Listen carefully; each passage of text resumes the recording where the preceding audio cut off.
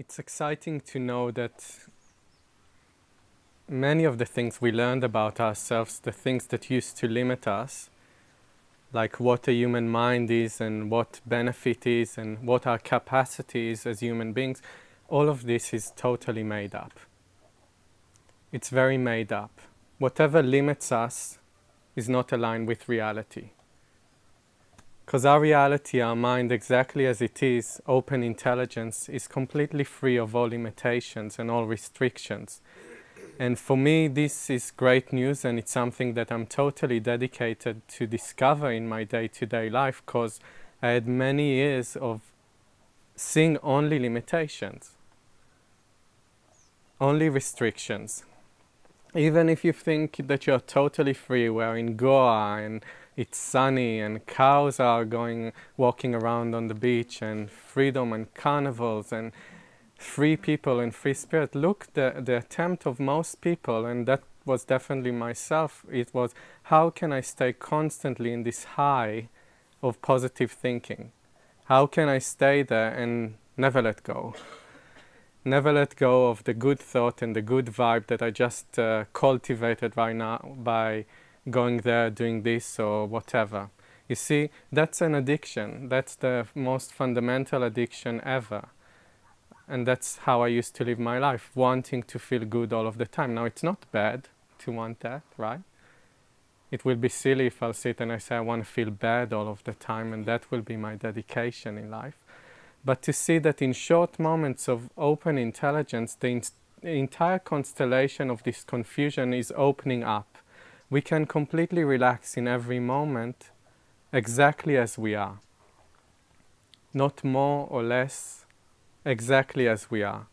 Totally intellectual, totally fed up with life, totally depressed and sad, welcome. Welcome to reality as it is. This is the offering of balanced view, where we finally exalt people and speak to people like the great beings that they are. Wonderful, exalted, totally capable, not broken pieces of nothing that need to repent sins of a million years, or needing to correct the flow of their own thoughts and emotions. That's self-abuse and self-oppression. So we stop that in short moments many times.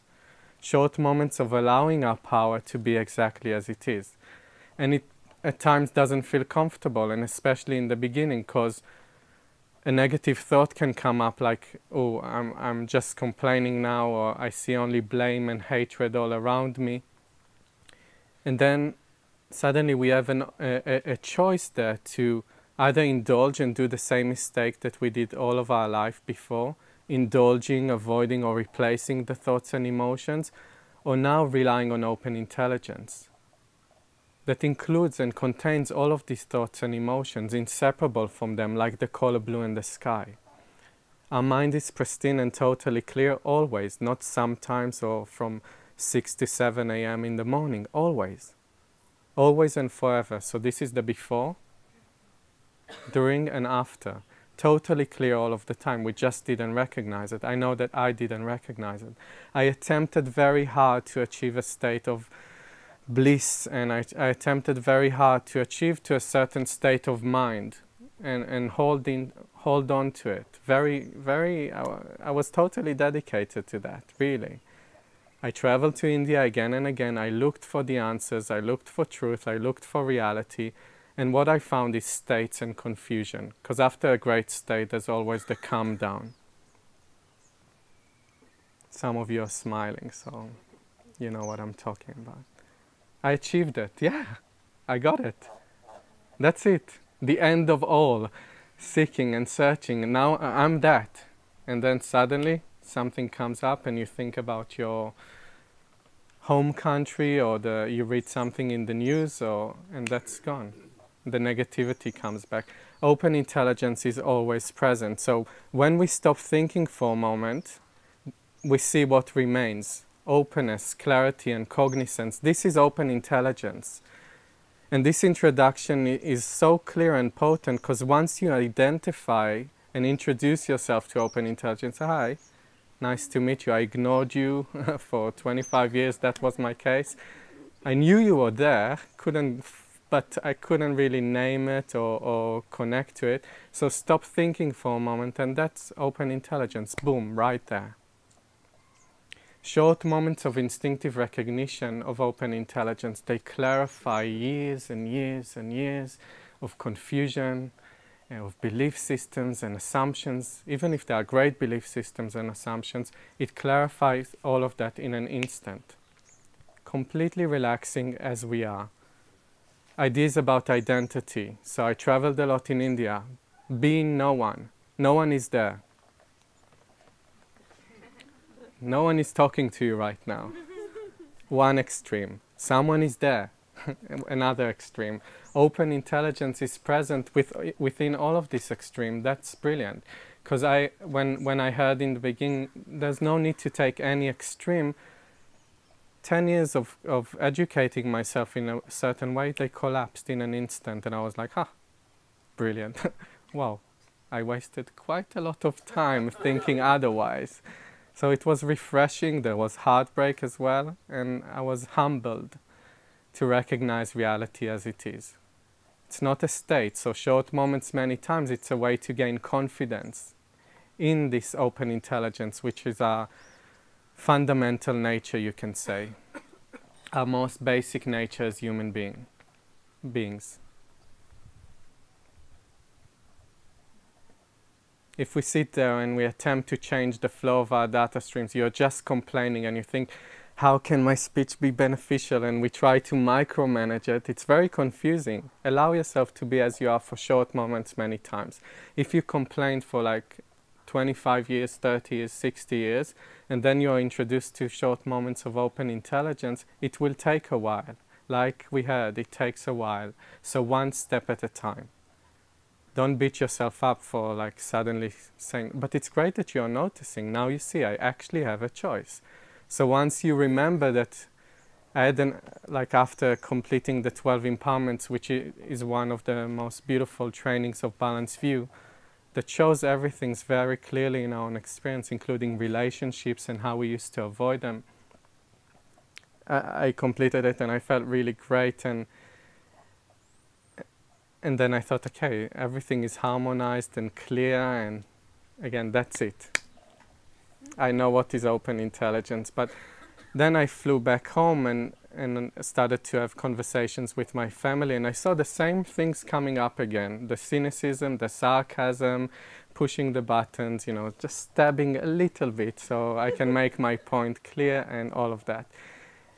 And I felt very deeply, it was almost heartbreaking for me to feel it so strongly for the first time and say, wait, I want to choose something else. I want to take responsibility for empowering all of my relationships and empowering my body, speech, mind, qualities and activities. Now this can seem like a task. How can I empower the body, the speech, the qualities, the activity? It comes in complete relaxation. So it's not like, okay, hey, sinful person, wake up and fix yourself. It's, hey, amazing person, listen to a download from our media table, write down the text or watch a video or come to an open meeting, join a one-day training, and then you see, wow, it's totally made up. I can be totally negative all of the time. Speaking in front of so many people, it's a great example, because you sit there in your chair, you feel like you're going to vomit or die. Depends on the heat and the amount of people, and then you come up and all you can share is the gratitude of living a life of complete benefit for all. When you realize or release a statement like the benefit of all, you might think about butterflies and flowers, and depends which generation you're coming from, or the end of I don't know what, but we are of benefit to all by allowing ourselves to be exactly as we are in short moments. There's immediate benefit. There's immediate relief in that. Try it right now in your own experience. I tried it and I can tell you, wow, it's so good. It's better than everything.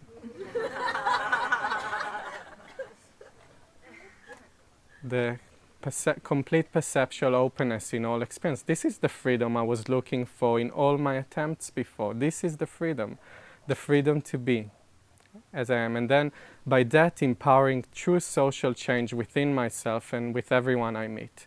because it's no longer taking myself or anyone else to be a victim of their data streams. What an amazing relief. I thought that I was a victim before, so if I feel negative about you or about myself, it means that something is wrong and needing to be fixed. So my focus was very much self-focused, although always I wanted the best in all of my relationships, to my little cats in a garden, to my family. I always but I didn't know. There was a lot of confusion, because how someone who wants to be in great relationships and want to be of benefit can feel negative? How can I think these thoughts about people that I love and care for, or about myself? How can self-hatred be there day and night? So these are questions that took me by the nose. And when I met Balanced View, there was just like, okay. In the beginning, I didn't understand much, I have to admit. But when I started to taste open intelligence, rather than just talking about it, but really take it in short moments many times, then I saw that my experience is perfect as it is. I'm no longer fighting the demons of confusion or the ghosts of depression that used to plague me for years. I'm totally friends with them. They're inseparable from open intelligence. I don't notice them anymore. You can say I'm depressed all of the time. Complete perceptual openness right there. There's no longer focus on the descriptions. It's like the sun outshining all planets and stars that were very visible at night. All of the data streams, you can name them, Mars, that. And then suddenly the sun of open intelligence comes and outshines all of them. It doesn't get rid of them. Just the bright shine of open intelligence outshines all of them. So this is the lived experience. We are still human beings. We are totally normal yet powerful. That's a dignified life, the life that everyone should live. So that's why we are speaking, regardless of feeling like you're gonna vomit or what do they think about me right now. And we just want to share the benefit of living life as it should be lived. Not the made up ideas about everything. See how, I considered very deeply, especially in the training of Balanced View, the written training, how I used to limit myself. Not good enough. Flawed. Maybe I did something wrong in my mother's womb. And then I read a book that emphasized that that's the case. So I feel, even more shamed that I think and feel. Gone. Complete stop. Empowerment in every moment, that's the way to live. And it's empowerment in everyday life activities. Also, if you're in a good state, everything is happy and great, perfect. It's perfect. That's also included in open intelligence. But always to prioritize what will be of most benefit to all. Then the perspective about life, it's like going up on a mountaintop, the highest mountain you can find, and seeing everything clearly from there. That's great mastery in everyday life activity. And the stability that I was so longing for, I was so thirsty for, finding stability in all of my experiences, it's found in open intelligence. Open intelligence is us. So it's not, I'm not pointing to the sky or to the ground or to the past. Open intelligence is spontaneously present always. That's what you get to recognize. Living an empowered life is guaranteed. For those of us who are using the Four Mainstays, the short moments, the training. We have a 1 day on Saturday, which is great to check it out. The trainer, people who can share their experience of living human life, empowered human life, and the community of Balanced View. These are the Four Mainstays. Simple, yet very profound way to educate ourselves in reality, exactly as it is.